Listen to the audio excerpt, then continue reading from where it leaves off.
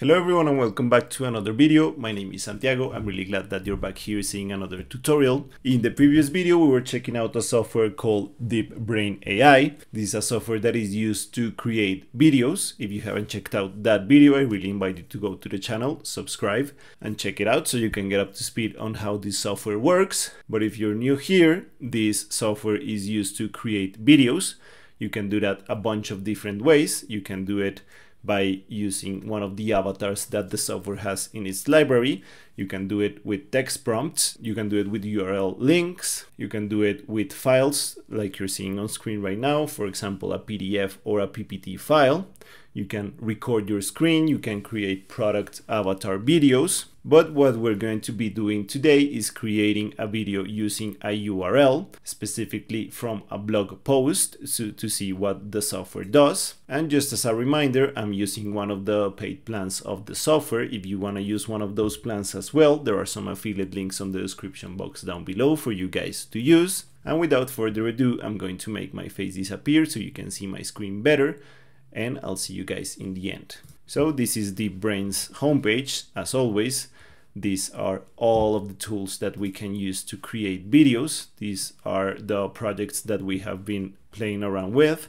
In the previous video, we created a really short and concise avatar video using the script that we created using the software as well. Once again, if you haven't checked out that video, I really invite you to go to the channel and check it out. And on this video, we're going to be using another of the tools that the software has. This one right here that says URL to video. If we click on it, we're taken to this other screen. We could make, for example, a video using a URL from Amazon, for example, a product video, or for example, a news article from CNN or BBC. But what we're going to be doing today is going to a blog post. This is a cooking blog that I read sometimes. It is called Pinch of Yum. We can pick out from a bunch of different blog posts. For example, if we want to use this one, the house favorite chicken parmesan, we could paste the URL right here. We can click on next and we can do a bunch of different stuff before we create the video. We can pick out from all of these different templates that the software has. You can change in which kind of group you're looking for the template. Right now we're in business, but we could look out, for example, at education templates. We could look out at YouTube and TikTok templates as well. This one looks more like what we're looking for. Then we're going to pick out that template. We can leave the language in auto or specify which language is being spoken in that URL that we're using. On duration, we can pick out from auto all the way to 3 minutes. I'm going to be creating a 30-second video. You can further specify the objective, the audience, the tone, and the speed of your video. And you can pick out from a bunch of different avatars to appear in your video. I'm going to be picking Alicia for this specific video. You can change the way in which the video looks, if it is portrait or landscape. Let's leave it on landscape as of now. And once everything's looking like you want it to, you can just click on next for the software to process the URL. So the software is automatically going to create some scenes. As of now, it created 4 different scenes for us to play around with. In each specific scene, we have the script. This is the script for the first scene. This is the script for the second scene, and so on. It is right now generating the captions for us to play around a bit more. We need to wait for the software to generate the captions so we can go to the editor. It has already created them, so we can click on this option. If you were to create the video without editing anything, you could just click on export, or you could go back and change the options of the final video. If you click on editor, you're taken to this other screen that we were checking a bit on the previous video as well. You can preview each of the scenes with this play option on the bottom. Hey everyone, have you ever wondered how much of your personal information is really safe online? With cookies and tracking tools lurking everywhere, it's like we're living in a digital fishbowl. As you see, we are using the voice of the avatar that we picked. She is not visible as of now, but if we click on model right here, we can look for her once again. I believe it was this one, if I'm not mistaken.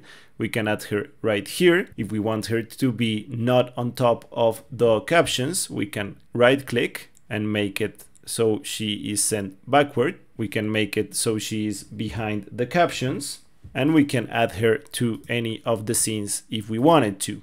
You can also change the way that the voice is being spoken. If we click on this option on the right here, the person speaking is Hayden, the model's original voice. Since we selected her, now the voice is going to be different. Hey everyone, have you ever wondered how much of your personal information? Or you can change it so it is the specific voice that you want. If you click on this option right here, you can also record your own voice for you to use on the video. Or once again, you can pick from a bunch of different voices in the library.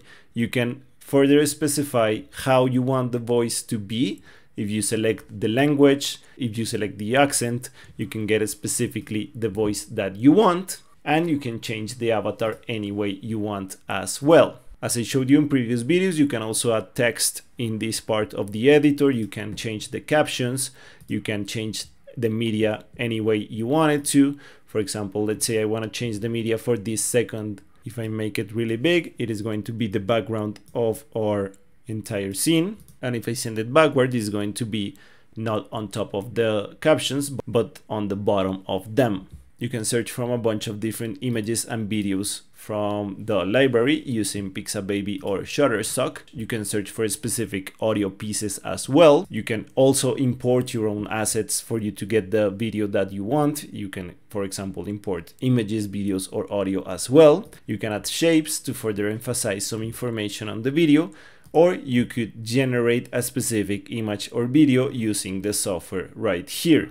If you describe what you want the image to be or the video to be, you can make the software create that asset and then use it on your video. We have some inspiration right here that we can pick from, and if we click on random, the software is gonna randomly create some other prompts for us to use in our video. Right here on the bottom right, we have some other options. You can create a script using ChatGPT. It is included inside of this software as well.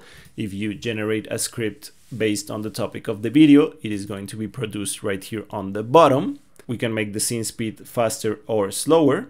We can add effects, or we can add pauses between our scenes. And once everything's looking like we want it to, we can just click on export, and then the software once again is going to take a couple of minutes to produce our video. So the software has already created the video. We can check it out using this option that says view video.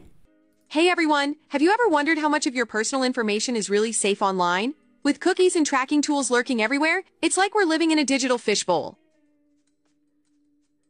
But here's the kicker. Are we okay with that? I mean, we love convenience. Who doesn't enjoy personalized ads or recommendations? But at what cost? And let's not forget the controversies. Just look at the uproar over data privacy laws. Some say they protect us, while others argue they stifle innovation. So, what do you think? Is it time to take back control, or is the digital trade-off worth it? Drop your thoughts in the comments. Remember, your data is valuable. Let's keep the conversation going.